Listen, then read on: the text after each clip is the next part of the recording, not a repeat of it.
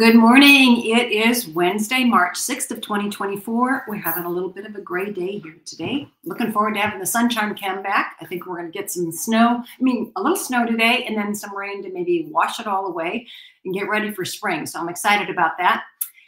Today, when I was up early, spending some time with the Lord, I was asking him about what to record today. And he said, I want one more session about goals. So let's talk about that. This will be our fourth session on goals. We started last Friday and we talked about goals, and going out and leading sacrificially was kind of the acronym that I used. And then we talked about objective and key results on the second session. And then yesterday we talked about exercise, which is so imperative for keeping our bodies strong and prepared for what is coming against us. And it helps to activate our mind. It just has such a universal effect on improving our life and how we see life. But today, the Lord said, this will be our final session on goals. And he said, I want people to know that nothing is impossible with me. And I want you to learn how to embrace your goal his ways. So embrace your goals God's way. So there's 5 passages in the Bible that talk about nothing isn't too difficult to God. And if you go to my website, lesliebecker.org, I actually have on every one of these recordings is posted there under blogs, and there is also an attachment of my notes. So I have these 5 scriptures there. They're Genesis 18:14 that says, is anything too difficult for the Lord? Jeremiah 32:17, nothing is too difficult for you, God. Matthew 19:26, 3 times in the New Testament this was said. With people, this is impossible, but with God, all things are possible. Mark 10:27, with people, it is impossible, but not with God. For all things are possible with God. We have to get that in our heart. And Luke 18:27, the things that are impossible with people are possible with God. So as I was praying through those scriptures, which I keep on a card that I carry with me quite often, I remind myself that nothing is impossible with God. The Lord downloaded a word to me, and I get these quite frequently where I'll just be praying and in quiet time and I'm listening and asking questions. And all of a sudden the Holy Spirit will talk to me. And let me just tell you what he said. This is a quote verbatim of what I got this morning. He said, tell them, the audience, the people that are listening today, how important it is for me, for the people to have goals, dreams, and imaginations, and to speak faith words over them.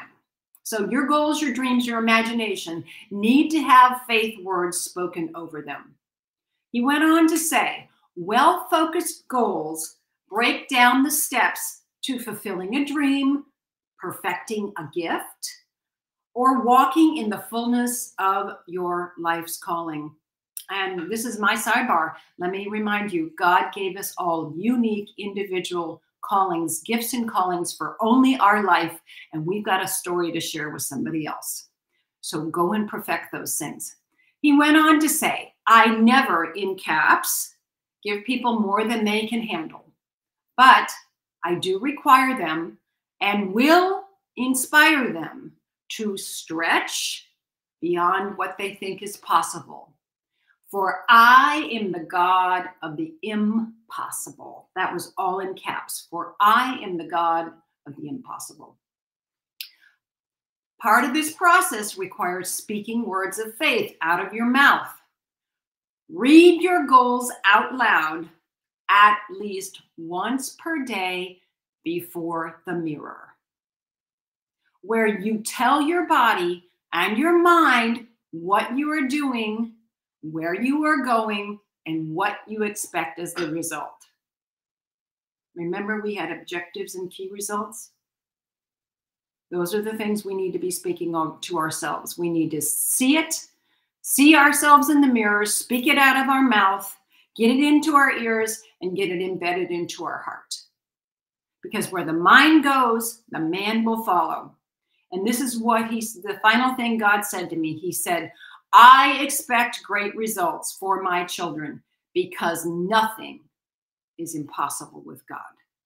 So I'm just going to leave it here for today. I just want you to think about that, pray into it, and remember, nothing is impossible with God. And he has great plans for each and every one of us. And we are to be prepared for the battle that is before us, the challenges that will come into our life, standing for truth and righteousness and justice in our nation, and all the things that we have to do day by day in this life. So just remember, nothing is impossible with God.